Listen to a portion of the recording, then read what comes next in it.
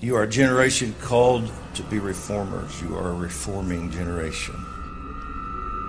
You are here because God has marked you. You're here because you want to be a difference maker. There's something in your DNA that can't accept status quo, business as usual, things as they are. You will never fit in the box marked normal. Deep in your heart, you know you're called to change things, to rock the boat. You love God but hate religion. When you taste Him, it only makes you hungry for more. You have God cravings. You crave His presence but loathe the average church service. You refuse to let the world around you shape or define you. When you dream, it is about the impossible.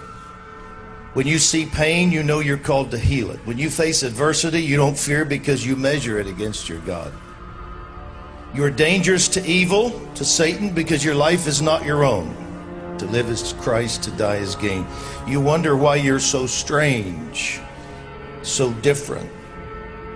When others want to party, you want to pray. When they laugh, you weep. When they dance, you mourn. You will never fit in the typical societal niche because you are a reformer.